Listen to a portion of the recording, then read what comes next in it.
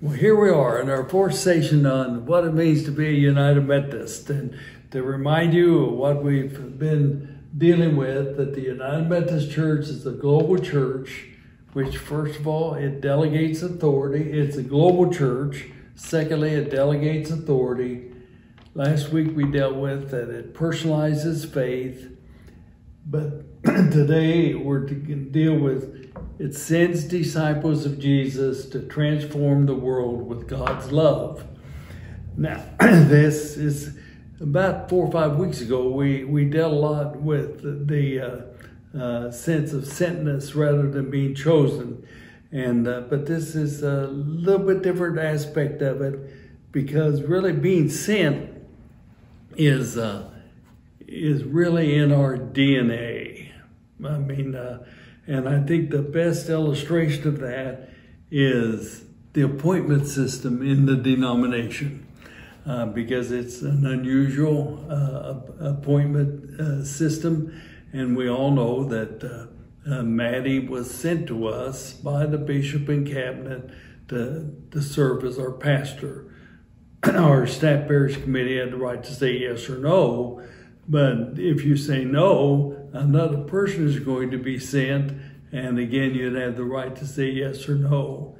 But it's a sent system, and that is different than many denominations. Most denominations have the call system, and that is that the local church, when the pastor leaves, they have a committee that calls the pastor, which means they sort of recruit, they look to see who's available. Sometimes the denomination provides a pool that they can look at, and they sort of vet that person, and then finally decide they have them come as a guest preacher, and they finally decide which of these persons that they've looked at, and they call that person, and that person has the right to say yes or no to that call.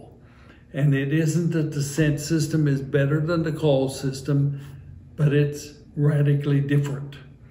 And I think the best illustration of how it's different is that I like to use the illustration that, as a bishop, I was elected by jurisdictional conference and had no idea where I was going to be sent within a several state area. And a group of half lay and half clergy met, and they had 11 bishops to send and 11 places to send them. And Dallas didn't choose me. I was sent to Dallas to serve. And I was the first person from the north to ever be sent to the deep south. That would have not happened in a call system, but it happened in the sent system. So bishops are sent to an annual conference to serve. And then pastors are sent by the bishop to local churches to serve. So Maddie's membership is in the annual conference, and she is sent annually to serve at a location where the cabinet deems that her gifts and graces match the needs of that congregation. So bishops are elected, sent to annual conferences. Pastors or members of annual conferences are sent to local churches. But here's the winner, and that is that the laity are sent from the local church to serve in the world.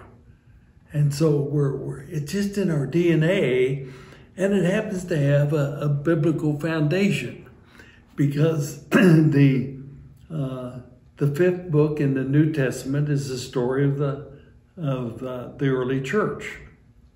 And the story of the early church, some people might think, well, it should be the Acts of the chosen ones or the Acts of the disciples.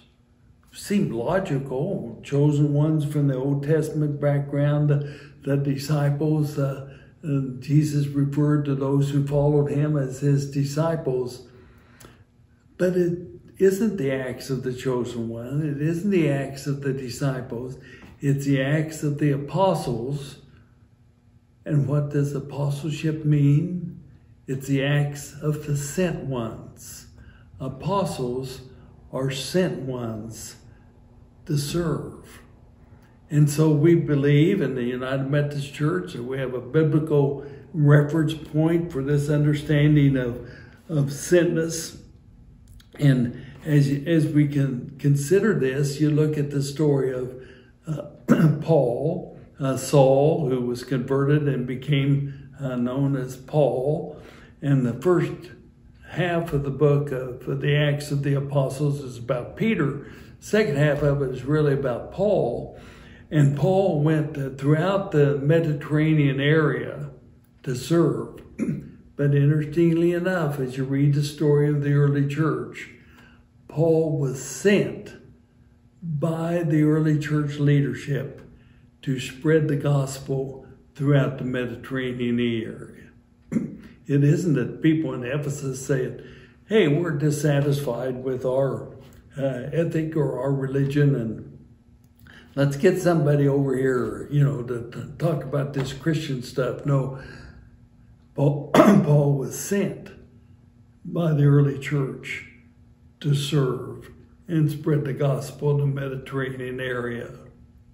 And so this is the sense of biblical sentness that we have sort of picked up in our denomination. And of course, Wesley himself, a priest in the Church of England, realized because of the Revolution that the Church of England could not be sustained in the United States and the colonies, or then as it was formed as United States.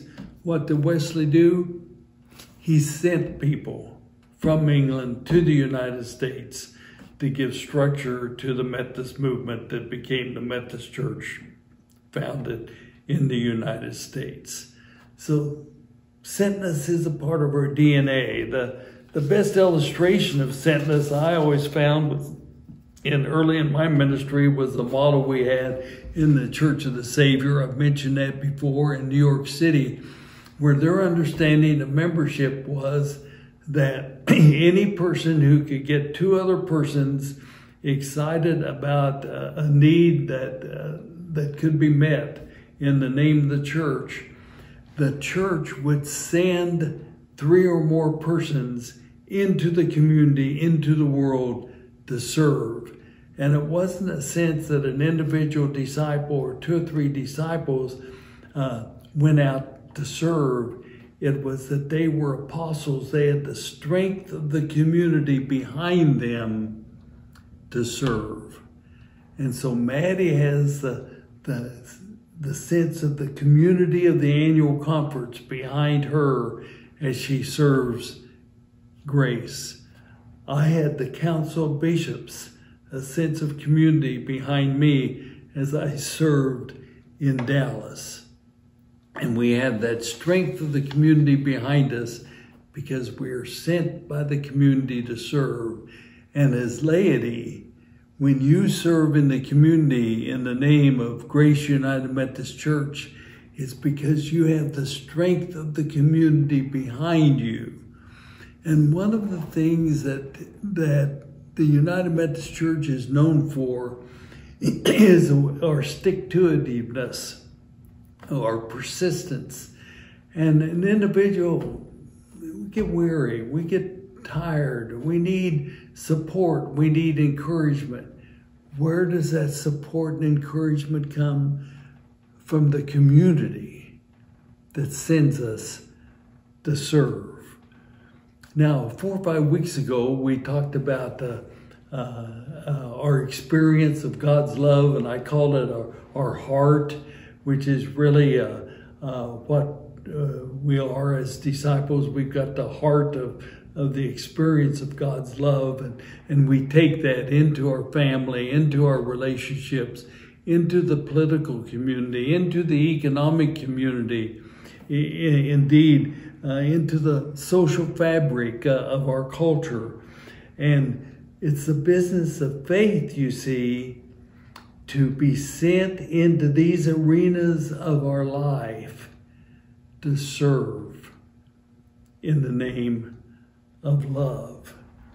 And so there's been a lot of confusion in the United States, and there's been a lot of argument about, what place the church has in relationship to the state, and there ought to be a separation of church and state.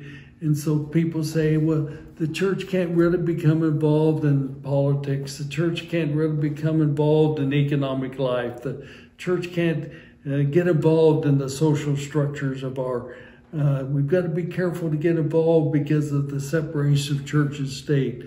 But that's a ridiculous argument, because it's the separation of church and state as institutional entities. It's not the separation of faith and the state, or faith and our economic order, or faith in our social order.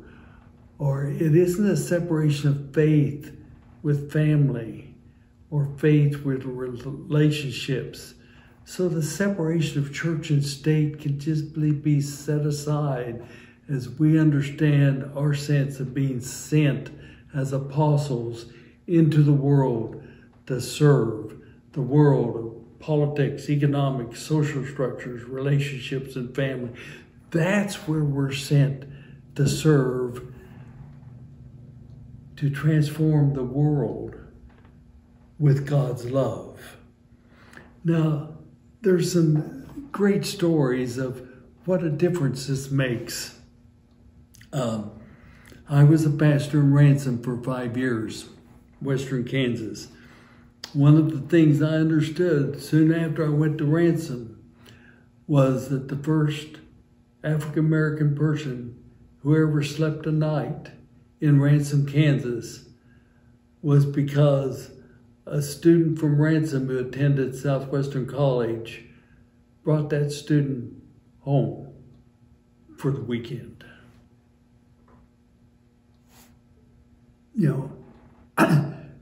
The first persons to ever sleep overnight in Protection, Kansas, slept in the parsonage.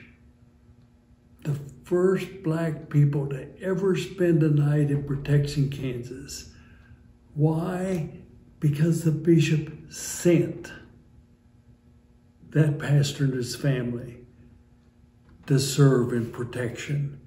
And Lyle Glenn, trustee at Southwestern, graduate of Southwestern, physician in Protection, was a part of the staff perishing committee in Protection who said, yes, it's time. And that barrier could not have been broken without the sense of sentness, because that congregation never would have called that person. It wouldn't have been on their screen as a possibility.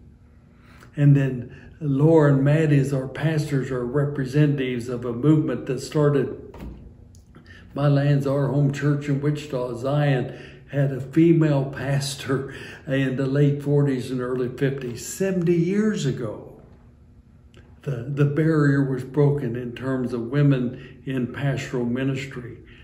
And we, as a bishop, I would have persons from other denominations call me and say, we have a wonderful woman that just can't get called in our system because congregations do not want women as pastors. Would you be willing to visit with her and see if she would be a fit in the United Methodist Church? And the United Methodist Church has received hundreds of strong women as thousands probably as pastors. Why? Because of our sense of sentness. And as laity in your family, in the social structures of community, in the economic community, in the political community, in the total fabric of community, you make those kinds of differences because you have a sense that after you leave the Fellowship of Grace United Methodist Church, you go into the world with the sentness of the congregation and the strength of the community behind you. So what are guidelines as we are sent? Well, we've said to transform the world with God's love. And 20 years ago, Reuben Job, one of the bishops of the church, wrote a wonderful book. It's called 3 Simple Rules. And those rules are: first, do good. Secondly, do no harm. And thirdly, stay in touch with God's love. That's how we are sent into the world to serve. And so the United Methodist Church is a global church, delegates authority, personalizes faith, and sends disciples of Jesus to transform the world with God's love. The only question I would have of you as we finish these 4 weeks together is, what questions do you now have about the identity of the United Methodist Church that I might not have covered in this 25-word definition of what the United Methodist Church is all about? But I think your thoughts in our discussion Sunday can be what questions you now have about the identity of the United Methodist Church as we go forth with this understanding. Thank you for listening.